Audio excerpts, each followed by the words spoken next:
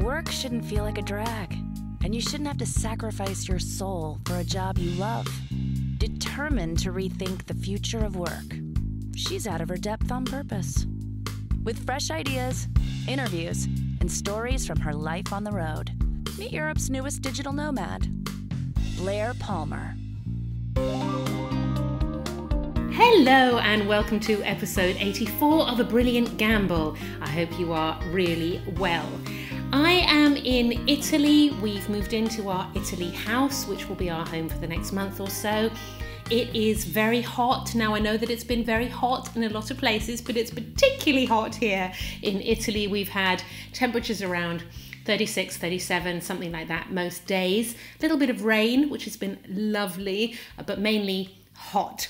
So we have been adapting our routine to, adapt to the weather, doing much less in the afternoon, not planning anything really for the afternoons, focusing on doing work and homeschool and that kind of thing in the morning, taking the afternoons to relax, and then kind of mid to late afternoon we'll start doing some other stuff again. That's pretty much been our routine, which is really interesting because I've never particularly had to adapt my routine to the weather. I've adapted my routine based on appointments in the diary and how I'm feeling inside myself, what my intuition is telling me, what my daughter needs, all those kind of things. But pretty much for the first time, we're having to take the weather into account, which is very interesting when you're seeking balance. Anyway, on to today's show. This week, I'm interviewing someone I know really well. Elizabeth Dunne is co-founder of Two Desks, a creative support agency that's been helping me since I started thinking about A Brilliant Gamble. There are lots of reasons to talk to her, as you'll see, but my main motivation was the need for support. Balance is impossible if you try to do everything yourself. It can only be achieved if, as she says in this interview, you're willing to let someone help you. Now, I'm a big fan of outsourcing, and I've had a team since pretty much the very, very earliest days of my business. But I know that making that commitment to bring other people in as freelancers or to outsource some of your work or even some of the chores around the house can be a really, really big decision. So I thought it'd be great to talk to Elizabeth and find out from her how letting someone help you can actually help you to create more balance. In our discussion, we talk about what she does and how she helps people like me, her own brilliant gamble or gambles, and the belly of the whale, hitting the wall, as I did rather spectacularly last week. And who was there to help me? Elizabeth was. Elizabeth is honest, charming, funny, and flamboyant, and I'm sure there's loads here for you to be inspired by if you're determined to create a more integrated and balanced life that works for you and those you care about. So let's go over to the interview. Elizabeth, how are you? I'm very well, Blair Palmer. How are you? It's lovely to see you today. Not that anybody else can see you, but believe me, you look lovely. Thank you. I've caught a little bit of sun. I'm quite pleased with it. Excellent. Well, I'm happy to report it's very hot in England and it's a little weird. So, well, listen, there were so many reasons I wanted to talk to you. But one of the reasons that we had the idea of having you on the show is that I've talked in the past about my support team and the fact that I couldn't do this trip, or I couldn't run my business, in fact, without a number of people kind of doing jobs that I don't have time to do and that I don't like to do and that I'm not good at. And you're one of them. You're one of the people in that team. So I thought it'd be really useful to have you on the show and talk about what you do for people and why we need that, and then get into some of the more personal stuff around your own, because you've taken brilliant gambles of your own, of course. I have. I definitely have. And it's weird. Most days I feel quite immature on the inside, but when I look back, I realize that actually I have done some pretty amazing things, which is kind of cool. It is. It's really cool. So let's start with what you do for people. So initially we were introduced because I needed a new website, and that's the kind of thing, I could have built my website myself. People do. It's not that hard these days, but it was one of those things that I thought, actually, I need I need some input and I need someone to be doing that while I'm doing something else. But that's not all you do, is it? No, we actually provide what we like to term creative support. So the company kind of came about all from an EA background. So from a pure assisting background, scheduling calls, booking tables, that kind of right hand, left brain support that you get with a very, very close knit client EA type relationship. But we also had skills that we've honed over the years. So actually, we do a little bit of the EA stuff for some heritage clients still because I enjoy it and I love my clients. But a lot of what we do is actually website development and design, graphic design, social media support. We do a lot of the things that people wish they had the time to do, but just don't really know how to get started. They know it's good for their business and they know they need to do it, but it's a budget issue. I want to be on Twitter, but I don't know how. So we really help a lot of people with social media, branding. It's great to have an outside perspective, look at your brand and go, I see where you're trying to go, but here's this. So we like to term it creative support because it's more than just any one thing. It's kind of a suite, if you will, of kind of support for small to medium businesses that want to get their stuff together and be more organized and work better as a team, because we have a lot of experience with remote working, and people who finally kind of realize that they can't do it all. So that's kind of our client base, and we have a lot of really good fun and a lot of laughs along the way. So it's, creative support. When I first started in my business, of course, I tried to do everything myself. I didn't have any budget, and I invented a company name and I invented my own logo. In fact, I think I got my sister to design it for me, and it was actually very lovely. But I didn't get any kind of formal professional input until I realized that I was coming across a little bit unprofessional.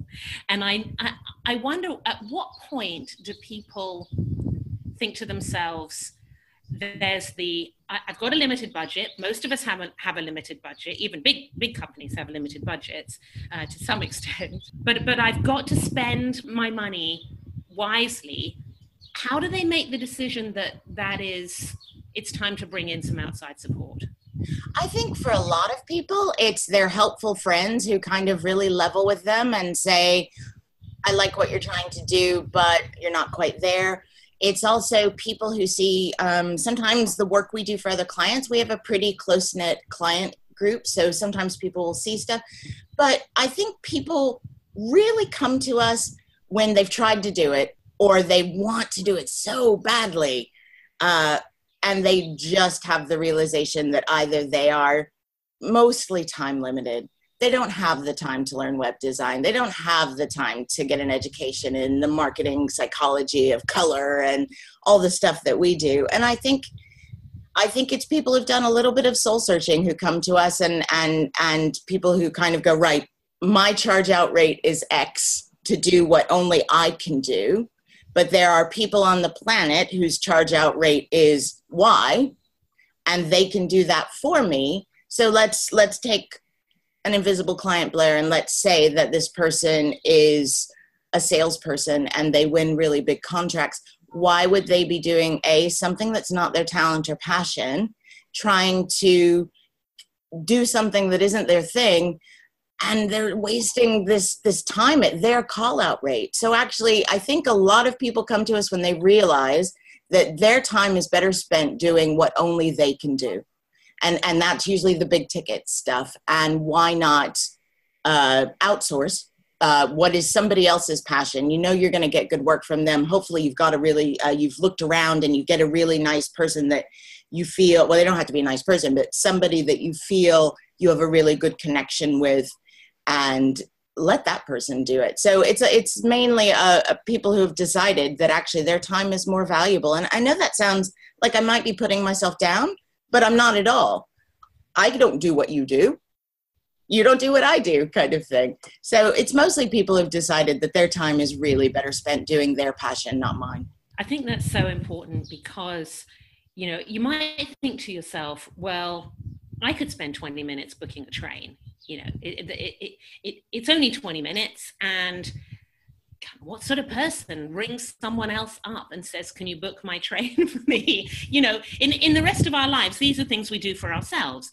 But my experience, I told you this story another time, but the one time that I thought to myself, oh, I'm just going to book it, I'm not going to bother asking my PA to book it, I ended up booking a return journey in the wrong month.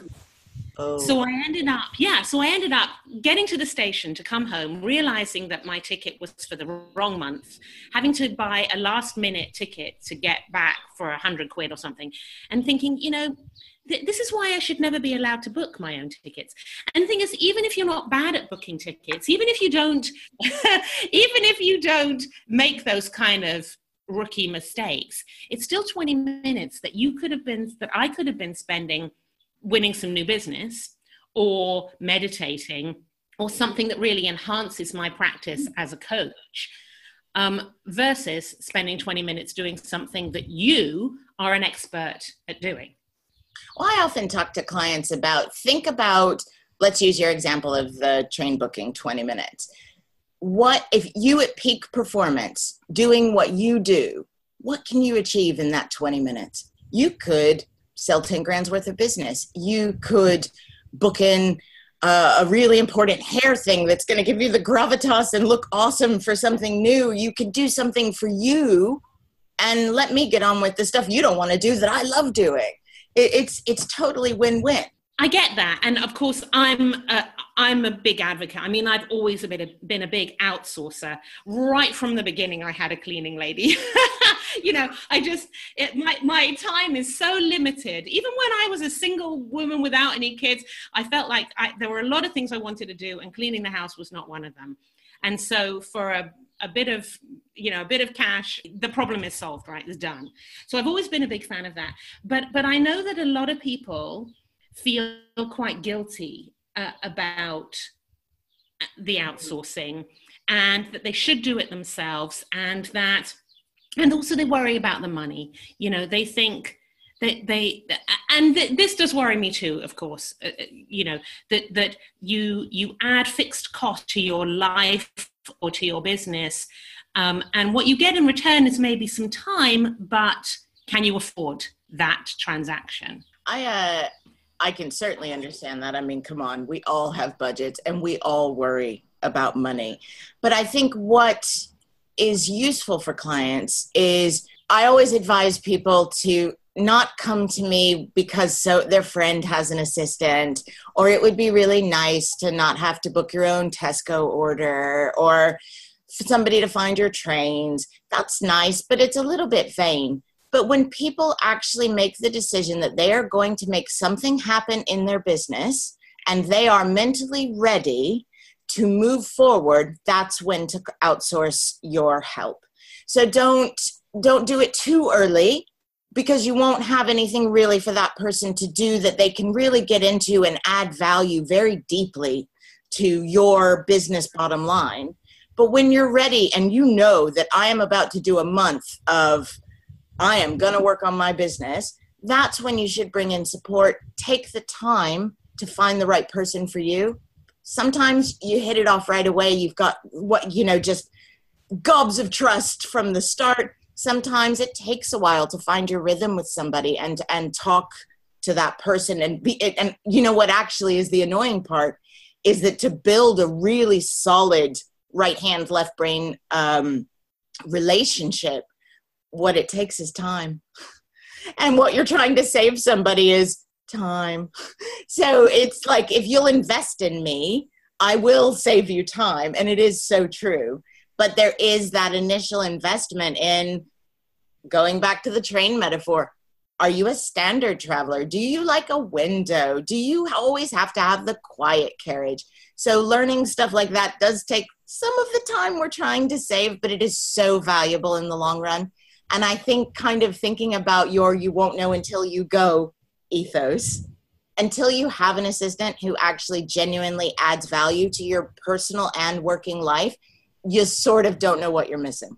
I've heard this so many times, you know, from managers who are taking on all the responsibilities themselves, because to brief somebody else to do it is going to take longer than just doing it themselves. But of course, yes, there is that upfront investment, but then it's gone. Then it's on someone else's shoulders. And is this something that you're really familiar with as well? It is, actually, because the kiss of death for people in that part of my occupation is a client who gets frustrated and says, I'll just do it myself, it's faster. If a client says that to me, I know the relationship is going south quickly and I need to turn it around. But when it's that control, it's I need to book my train tickets because I know what's best for me, even though I know I'm really bad at booking train tickets. I'm worried and I just have to control everything. It's that. And if you can find somebody that you trust, it's a lot easier to let that go. But you kind of have to put your life in somebody else's hands, which is why it's important to find very much the right person. But yeah, it's being able to let somebody help you. And that's, you know what, that delegation, I know it's such a cop-out and it's such a, Instagram-worthy quote statement, but delegation is an art and a gift. And learning how to delegate and delegate well, it is not something that it is something you have to learn and work at. It's not, so you can't just go, oh, I've got an assistant now, go. It takes time. You have to teach them. You have to let them know your preferences. And in the future, it'll pay off in spades. And I guess that's why I say that you have to outsource this at the right time, not a vanity time, not a everybody else is doing it time.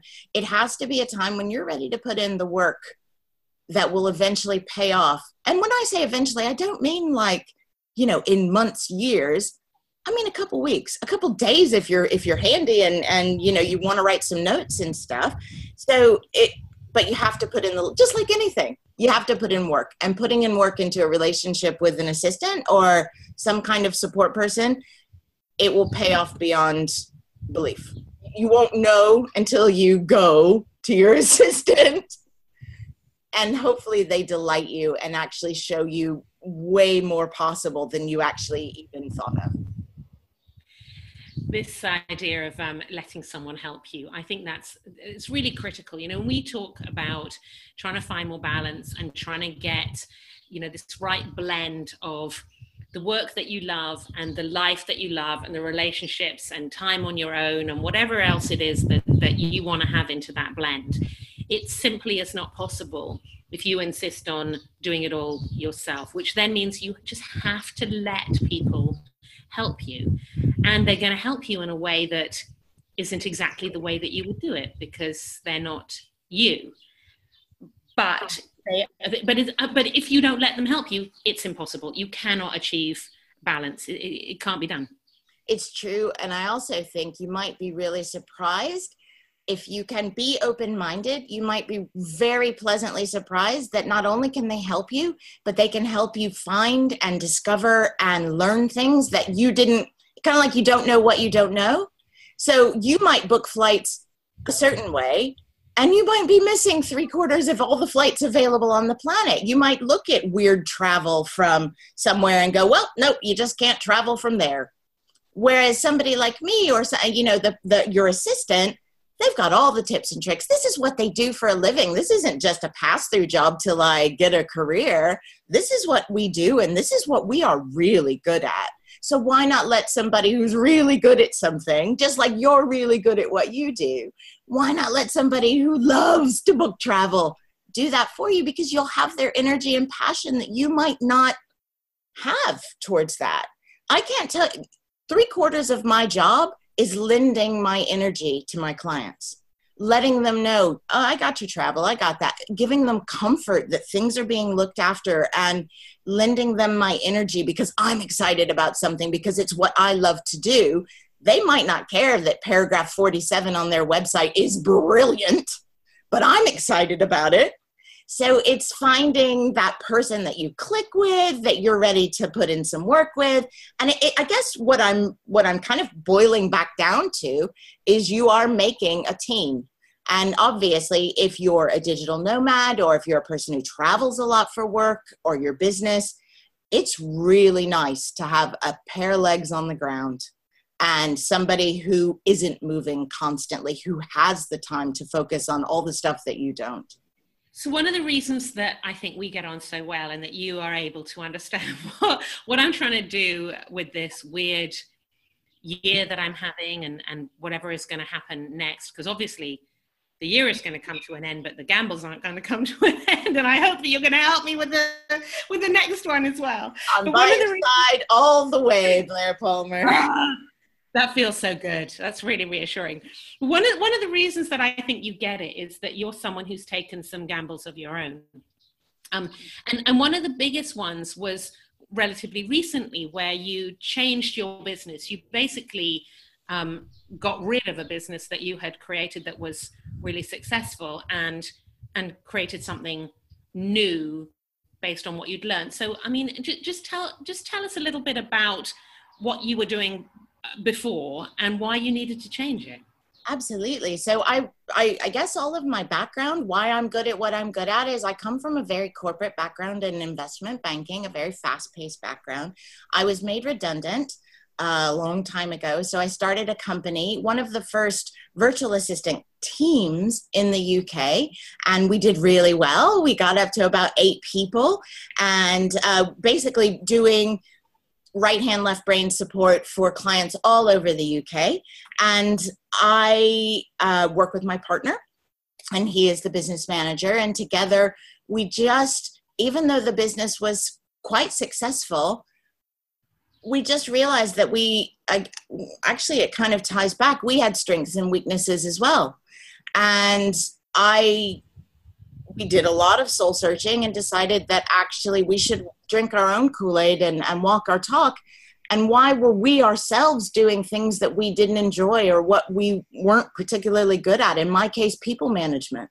I'm great at managing myself, and Lord knows I can boss clients around and tell them when to get that train we've booked, right?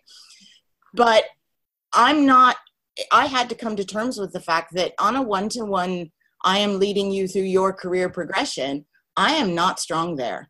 And I don't really care when people have dentist appointments, or I struggled. And not that I didn't care about the person, but I had work to do as well. And I didn't have to find replacements, and not my strength. And in this day and age, fail fast, right? So my partner and I, Pedro, we decided that we wanted to do the same kind of thing with a little bit of a pivot more towards the creative, because that's where our skill sets lie. But we didn't really want to have a team or do things that we're not good at. And in my case, managing people. So we gave this wonderful business to the current employees and basically said, hey guys, it's been wonderful and we love you all very much, but it's time for us to do something different. And we created a new company that is just us. And it's called 2 Desks because there will never be 3 or 4 or 8 or whatever.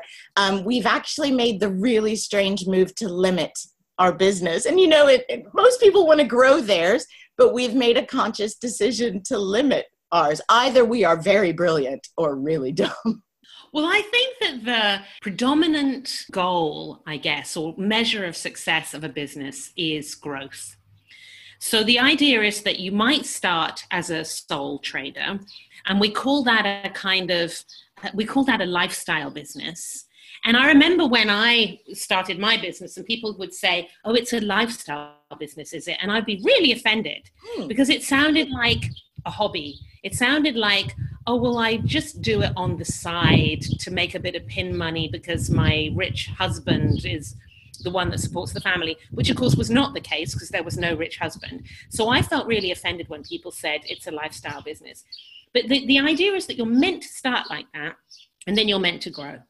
And you're meant to start employing people, and you're meant to start getting office space, and you're meant to then rise up and become the managing partner or the chief executive or whatever it is, and let go of the technical delivery of the thing because other people are doing it. And of course, for some people, that is exactly where their strengths lie. They are brilliant at growing businesses. That's what they're good at.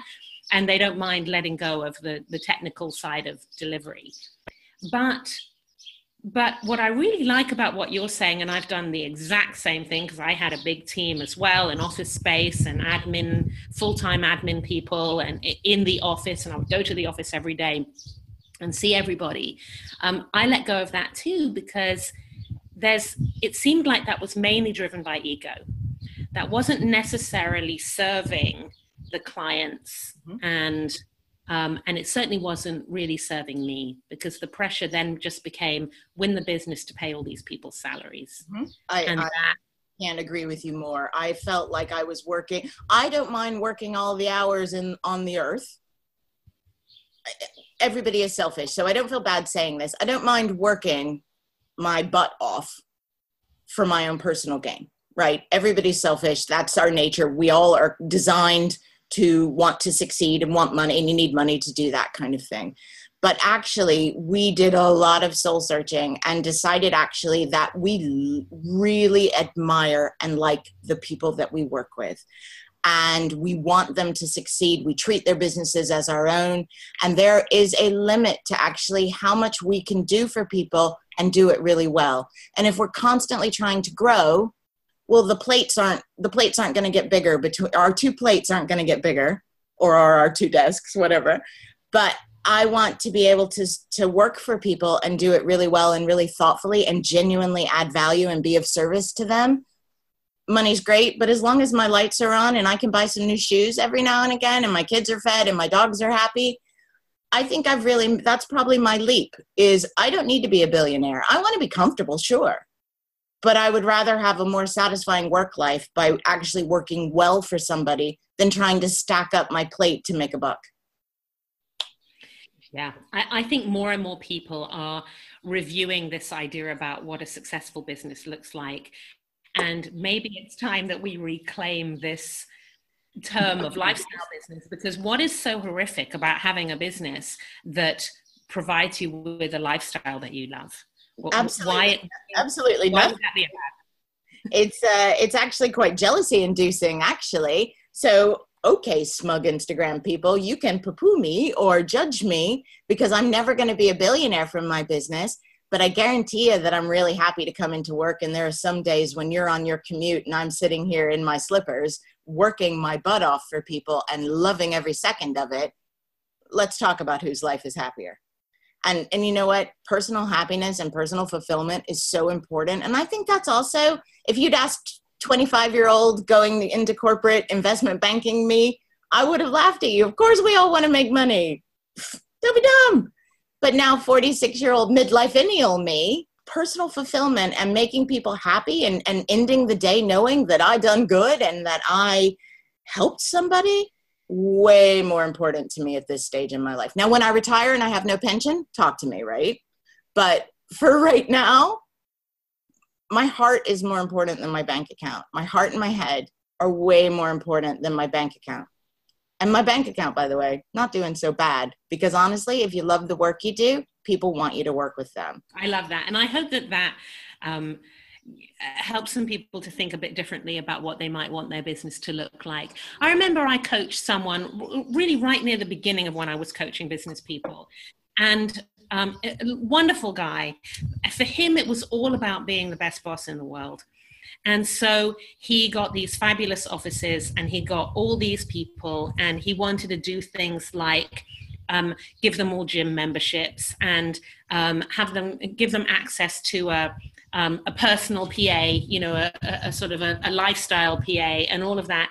And I remember being very excited about it and not realizing, because I was very new to this and neither of us realized, this is not what the business is about. It isn't about being the boss of people and everyone thinking you're the best boss.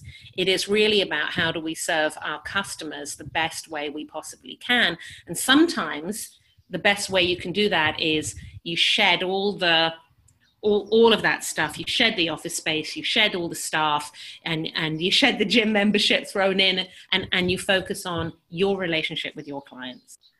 I don't know if that is the peak of professional maturity, or emotional intelligence just grows as we gain life experience and business experience. But being able to recognize that you have certain needs. And for me, it's being appreciated, loved, and wanted. I know that. We all know that. I'm very self-aware, and I know my needs and I know my failings. And probably they're exactly the same thing. But that's what's important right now. And you know what? If you genuinely care about your clients, no matter what your business is, right? We're not just talking assisting and creative support. We could be talking global organizations selling soft drinks to whoever. If you genuinely care about the work you're doing, you will do it so well, you won't have to worry about business. People will come knock, let's hope, right? But if you genuinely do something you are passionate about, that you love doing, what's the saying? Do something you love and you'll never work a day in your life. Well, that's really sweet and it looks great on Instagram, but it is totally, totally true. And really thinking about it, that's sweet. It's nice. It looks good. And great. You know, I have a thing about, well, you don't know. I have a thing about smug people on Instagram. I laugh at them, right? And I am deathly afraid that I am going to become a smug person on Instagram. And sometimes I want to be, and sometimes I don't want to be. But all the motivational quotes and the, I'm an entrepreneur, I'm a she-boss, I'm a girl, I'm awesome. It's all fluff. Just do something you love and do it well. And you know what? You will be fine and you will succeed. It might not be the success that you envisioned when you were 20 or 30, but you will succeed and you will be happy. Or just stay as you are and keep driving yourself into the ground and see how that feels in 10 years. So it's so interesting to me that, you know, the big gamble that you feel that you took was shutting down your other business, or handing your other business off and creating 2 desks. But of course, you also took the brilliant gamble of leaving the United States and coming to England to live. But that, for some reason, that doesn't feel to you like a brilliant gamble, because I know that for a lot of people, leaving a country and going and living somewhere else permanently is the biggest gamble they could take, the most exciting, the greatest adventure, but the biggest gamble. But it doesn't feel like that to you, does it? It doesn't. It feels like, I don't know if it's because it was 18 years ago. Oh my gosh, 18 years ago today, I moved to England, August the 5th. How funny. Anyway, yay me, 18 years. Oh my God, I'm old. Anyway, I don't know if it was because it was so long ago, and like pregnancy, I've just forgotten all the pain and would do it again in a heartbeat or recommend somebody do it. But for me, it's just something I did. I wanted to, you know, I was on a tube train on holiday in 2000 in London. This is so dumb. And I looked around as a tourist, an American loudmouth tourist, because I was even louder than I am now. I know, hard to believe. And I looked at all the cute commuters on the train, on the tube, and I went, oh, they look so cute. Oh, and they get to travel like this every day to work. And I want to do that. And then I literally got back from that holiday and went, wait a minute, I'm an adult. If I want to move to England, I'll just move to England. And I made it happen. I found a job. I moved. I disappointed my family by, you know, we had those horrible conversations. Hey, by the way, moving to England. See ya. Come back for Christmas. Never really thought I'd stay here for life like I am.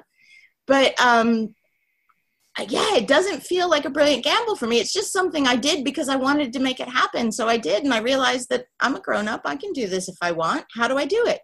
So it was more of it wasn't a thing for me. And it's funny because you saying, oh, you took a brilliant gamble. Sorry, I'll do it in my Blair Palmer verse. You took a brilliant gamble moving to the UK. Well, I did, but maybe I wasn't as self-aware at the time. It just felt like something I needed to do to be happy. So I just did it. Well, what I like about that is that there are things that to an outsider looking in on your life seem like they're a big deal, and to you they aren't. And then there are other things that to the outsider looking in on your life seem like they were nothing, but they actually were a really big deal. And I think, you know, we do that quite a lot. I mean, people will say to me, oh, certain things that I've done are very brave. And I'll think, no, I don't really. It didn't feel brave. But this other thing that you think is quite normal and everyday, actually that feels brave to me. So in a way, what it says to me is, we should be our own judge of what's big and what's brave, and not take anyone else's word for it, really. I mean, everybody has an opinion. I mean, I touched on it earlier that I work with my partner. He's the other desk in 2 desks. And when we went to kind of make the very considered leap, I mean, girl, we had offsites, we spoke to coaches. I mean, it was not something that we just woke up one morning and thought, hey, let's take our entire, hey, you know how both of our salaries come from the same source? Let's really risk it. It was not like that. We considered all of it very, very seriously, because when all of your eggs are in one basket on purpose, you have to really be mindful of the basket, right? So, but when we were deciding way back 6 years ago to work together, people couldn't be honest with us and say, that sounds like a really bad idea. So instead, what they would say is, oh, I couldn't work with my partner. You're brave. And I thought, well, I'm not brave. I'm doing what's right for me. But hey, cool, you think I'm brave, but why don't you come out and really say what you're saying, which is, oh, that sounds dumb. Instead of this passive aggressive, I couldn't do that. Just be honest. Just go, that's where everybody has an opinion. But if you're driven towards something and you know it's the right move for you, grow up, be adult, put on your big girl pants and get stuff done. And you know what? Maybe that's why moving to England doesn't sound like such a big deal to me, because I knew I wanted to do it. I knew I was doing it on my own. And you know what? The only person I had to worry about was me. Put on my big girl pants and I made it happen. And anybody can do that. So everybody has an opinion, and I guess it's up to you or us or me to decide where I place the value on all the millions of opinions that are out there. What do I identify with? And more importantly, what do I care about? And honestly, the only opinion I care about is my own opinion of myself, my partner's opinion, my family's opinion, the people who I'm close with, my client's opinion. I go back to how close I am with my clients, but everybody else can ram it, Blair. If it's right for you, it's right for you. So now we've been talking about balance and how you help me with mine. I couldn't do everything, it'd be impossible without you, so I wouldn't have any balance at all. What about your balance? Because one of the challenges when you love what you do as much as you love what you do is that you end up without the right balance for you. So what is balance for you, and do you feel like you're there? I do not feel like I am there. I think the one saving grace, so to answer your question, my work-life balance is pretty poor. It is the one area of this divine, perfect thing I'm doing and the thing I love. It's the one area that I actively go, yeah, you know what? I could be better at that. And I'm a firm believer in coaching. It's something that I even think, you know what, I need outside perspective on this, because I feel like that's kind of, I love what I do so much that I don't mind working a lot. I don't mind being on call for clients who are traveling to Hong Kong and might get a missed flight and I need to be awake at 3 a.m. I don't mind it because I genuinely care about them as people, and to a lesser extent the work. I don't really care if British Airways is on time in the middle of the night, but so to a lesser extent in this scenario to the work I do, but the people are super important to me. So at the moment it's bad balance. It's fat kid on one end of a seesaw kind of balance, right? It's whack. But I don't mind because at the moment it suits my lifestyle. I can tune in when I want to tune in. My clients and I have a wonderful understanding that if I'm not available at 3 a.m. when you're in Hong Kong, I'm not, and I will be with the next time I'm, and we respect each other and we respect each other's time. I think that goes back to working with people you genuinely care about.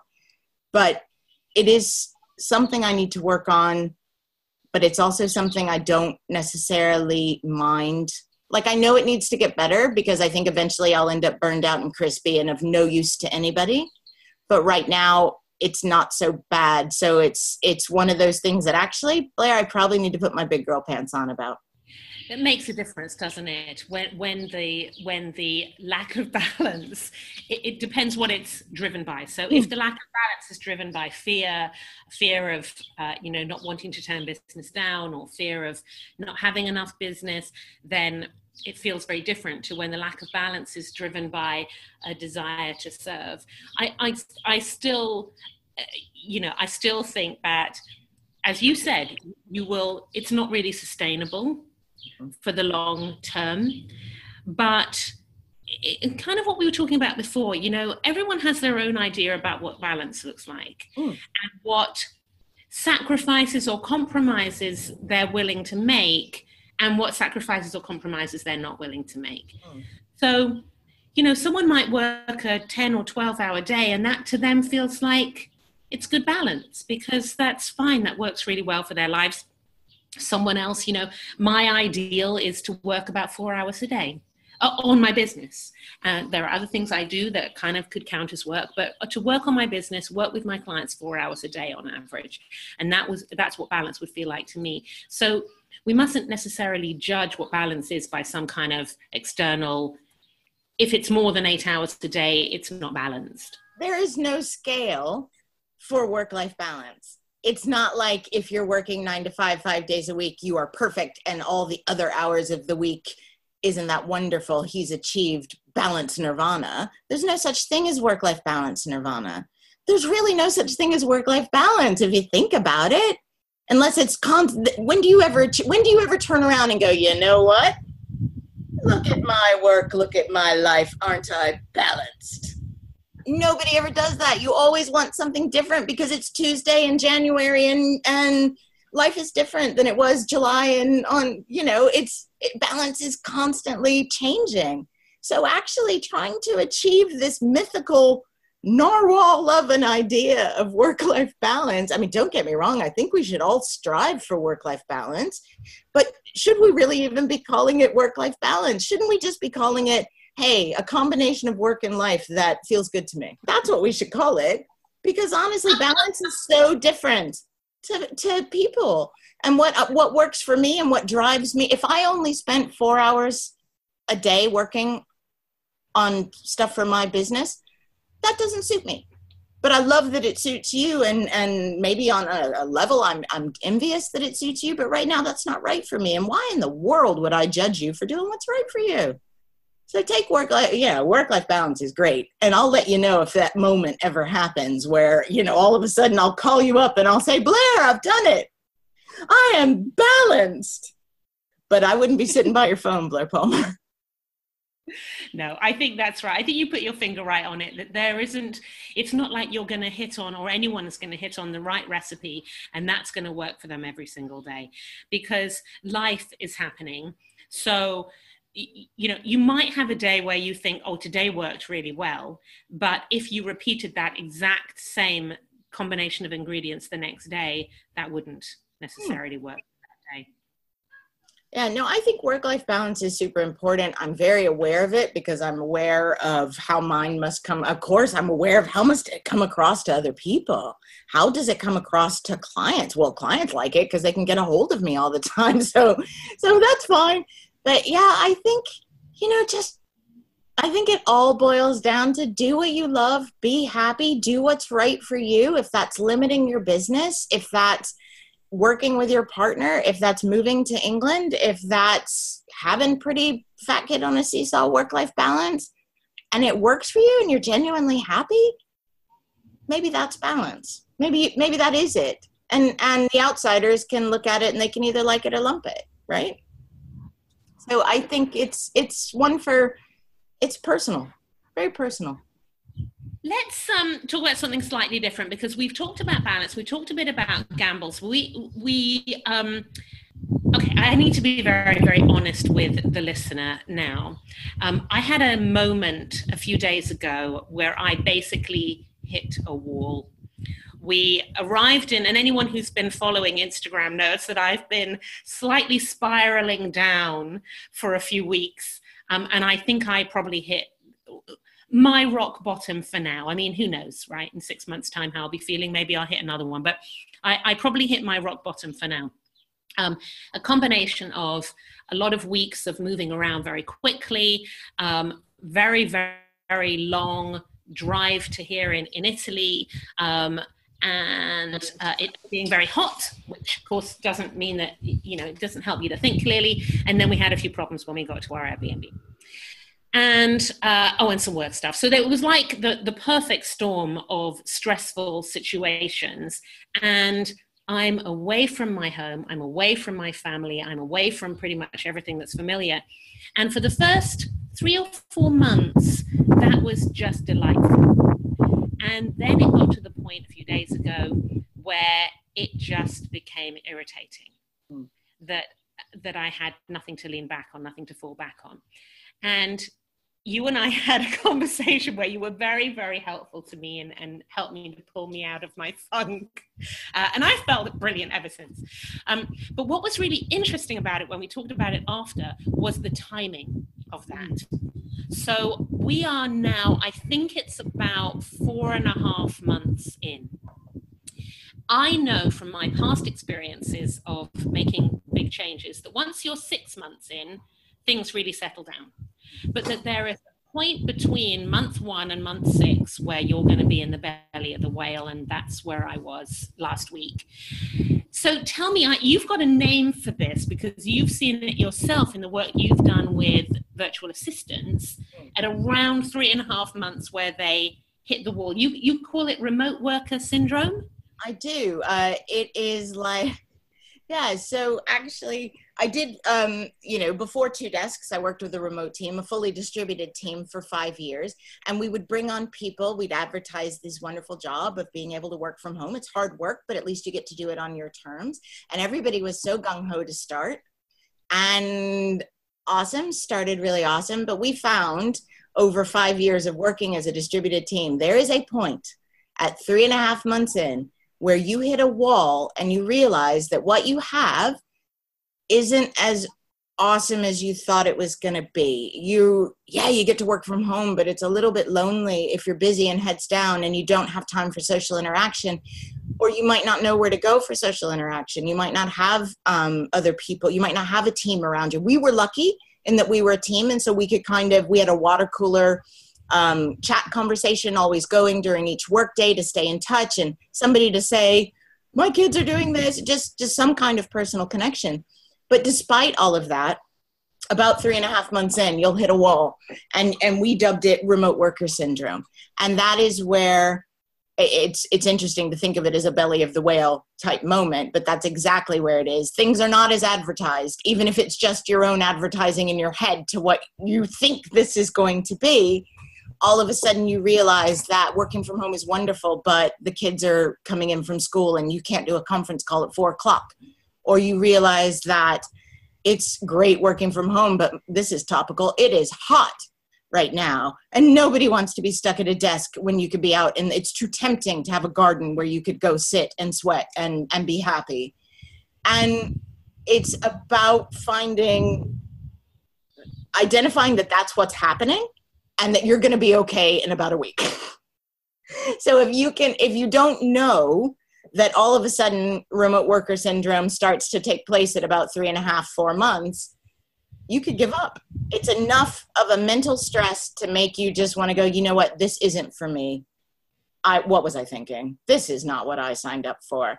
But if you'll push through slightly, just like any belly of the whale moment, you actually will come out and you'll go, okay, I know what that was. So we always made it a point, and by naming it remote worker syndrome, we wanted to acknowledge to our new hires, and I'll acknowledge it to anybody who starts working remotely. I do a lot of advising on remote working for teams and working as a distributed team. And I always tell them about it because forewarned is forearmed. And if you know it's coming, and a lot of people go, oh, it's not me. I'll be fine, man. Look at me. I'm in a bikini in my garden. This is awesome. It happens to everybody. And if you're aware of it and you know it's coming, you can grit your teeth and go, that's what they were talking about. Yeah, I feel pretty crappy right now.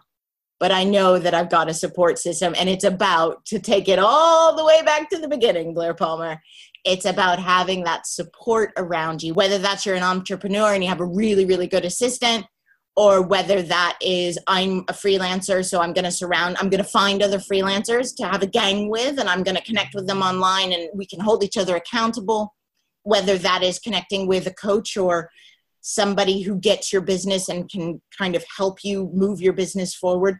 You have to find that connection, and you have to put support around you. And please, please, please, audience, do it before 3.5 months. Because if you get to remote worker syndrome and you don't have that support built around you, and you don't know that this is what's happening, it's not going to be very nice. And it's going to be really uncomfortable. And you will either go back to what is known and comfortable, or you'll push through. Please push through. You'll be fine. Yeah, the point you make is spot on, because it's very isolating, and you don't have to be working remotely to be isolated. Any kind of change is a disruption, and you are going to go on, if it's a significant disruption, whether it looks like it should be from the outside or not, if it's a significant disruption to you, you will end up in that belly of the whale. And it will happen at about 3 to 4 months or so into the journey. If you are on your own, if you are isolated, if you don't have a good network of friends or colleagues or a coach or any of those people to be your team, then, as I call it, if you're alone, you'll go home. So you will go back to what was known that you know that you can handle. You'll pack it in the business, or you'll go back to the job you used to have, or you'll give up on the writing project that you're doing because it's just got a bit hard. Whatever it is, you will give up on it at that point if you don't have people around you who, firstly, are cheerleaders for you and saying you can do it, but secondly, can just take some of the pressure away. And what you did for me last week was a combination of both. It was a kind of, okay, let it all out. Let it all out. There was a bit of that, which I needed to do. And then there was okay, give me this, and this, and I will sort that out for you. And these other couple of things you're going to have to sort out yourself, because no one can do it but you. But that was fine. And within 24 hours, the problem had pretty much, the problems had gone away. So that combination of the cheerleader support and the practical support up front, you have that in place when you need it at 3.5 months and you hit the wall. That you're going to really, really be grateful. But it goes back to what you said, you have to let people help you. So you have to, at that point, tell someone or tell some people, I'm in trouble. It's really interesting, because that was, I felt during, we're bearing it all here now about that call that we had where you were in your belly of, and that was a belly of a whale moment, right? You're being real, so I'll be real in return. I was worried about you. I was concerned about you as your friend and as somebody who works with you. Part of me was thinking, oh, I need her to do a few things. Are we going to get anything done today? Or is today going to be we need to just look at tomorrow kind of thing. But knowing that you are brave and that you kind of got this, and you know what, Blair, you were talking about a support network. It doesn't have to even be friends. Go on Twitter and put in #freelancer and see who pops up and start some conversations. Most of my freelance friends are random strangers on the internet that I am now very, very close with. And I know if I need a break, I can go on Twitter and I can send a tweet going, this is wrong, or this is really right. And I'll get support from strangers. Because I've done that, and that's what works for me. But having a trusted confidant, a good assistant, making your parents, your family, your partner, your friends, it's not just outsourcing that you do. You absolutely need to put your outsourced team together if you right?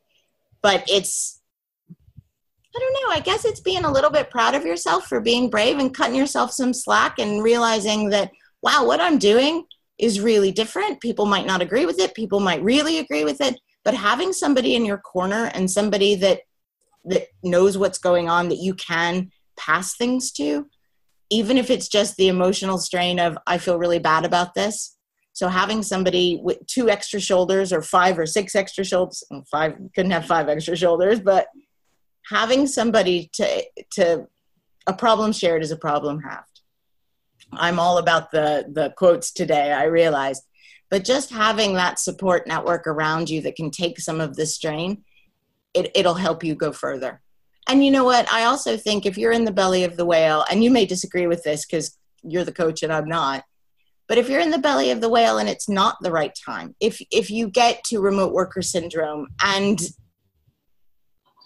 you don't know what to do, and it's not what you wanted, and it's not what you thought it was going to be, and it kind of doesn't feel like it's ever going to get any better, it's okay to also realize that whatever you're doing isn't right for you, and to regroup and rethink.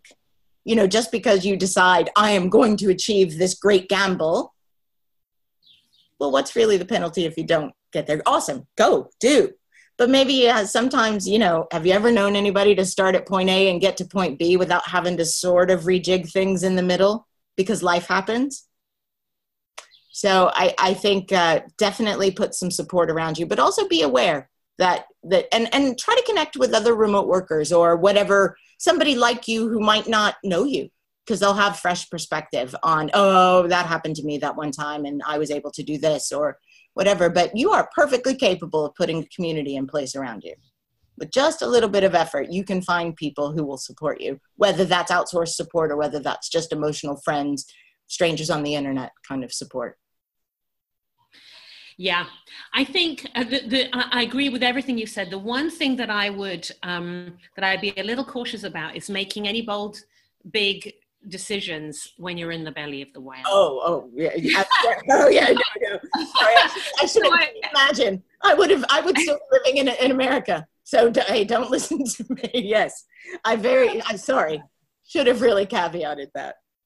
Yeah, I think absolutely to make some tweaks. I mean, there were some changes that we decided to make last week, and but I think the most important thing you can do in that belly of the whale is absolutely to connect with your friends or your family or whoever it is that you talk to in those moments, and get some help, get some emotional support and get some practical help. And then once you've calmed down, which is maybe 24 hours later or, you know, a few days later, or even later on that afternoon, sometimes that's enough. Then you can step back a little and say, are there any tweaks that I need to make to this? Are there any reasons that this happened? Because it's normally triggered by something, which is one of the reasons that it's a bit misleading, because you think to yourself, well, this isn't the belly of the whale.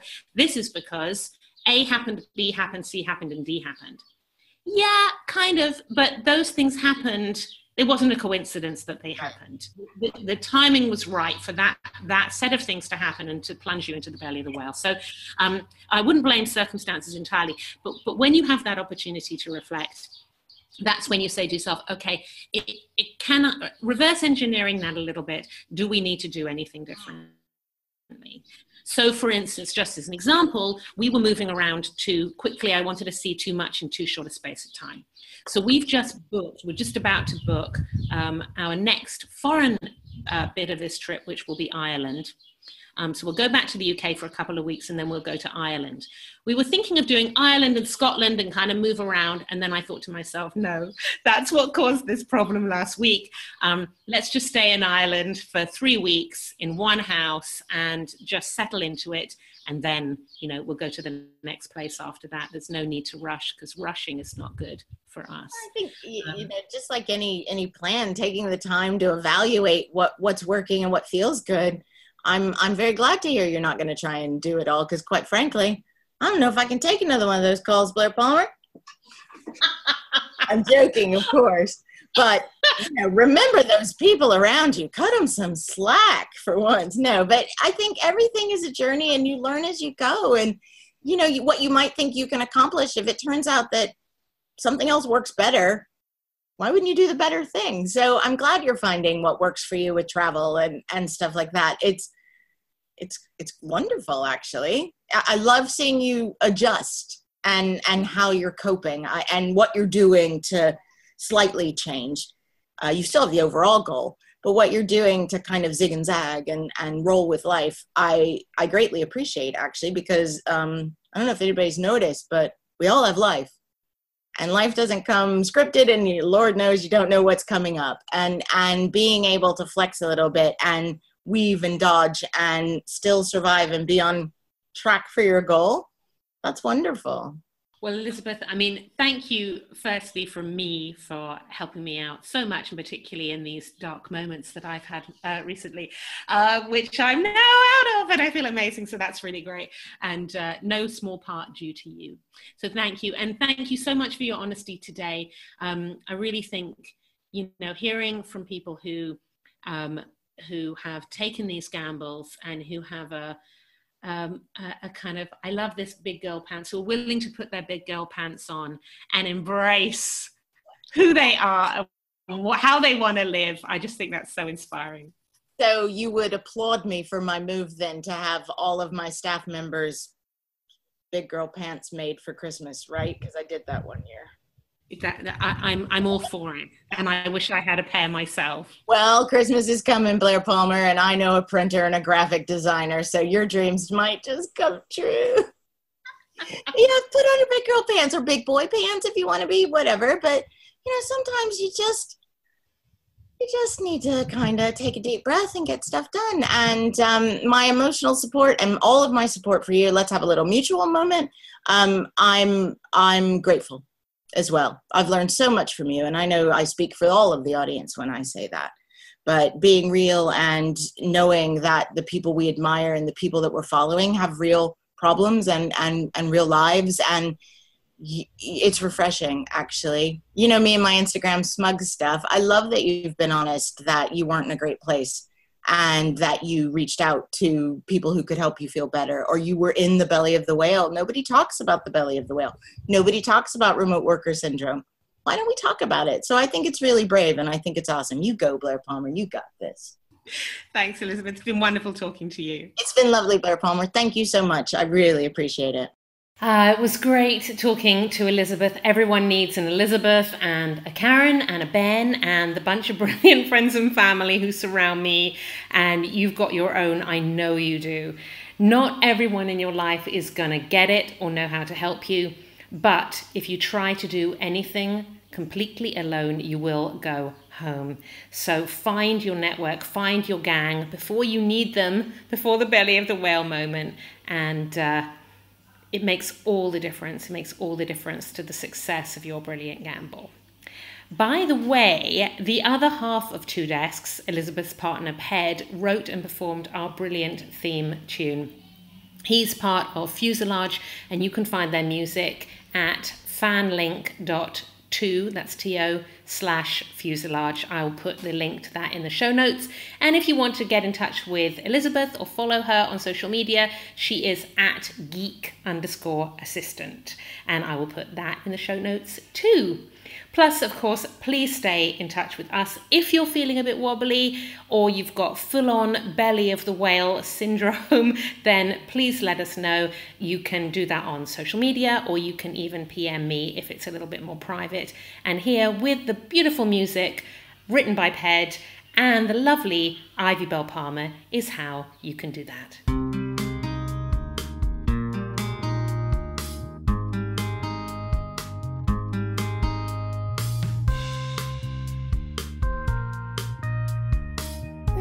To hear from you, you can get all the episodes of this show plus read the blog and find out more about our travel adventure at www.brilliantgamble.com. Sign up to the newsletter and get an advance notice of the classes and programs Mummy is running. Plus, you can follow us on Instagram and Twitter at Brilliant Gamble. Finally, please leave a review and star rating for this podcast on iTunes, as it helps people find us and take a brilliant gamble of their own.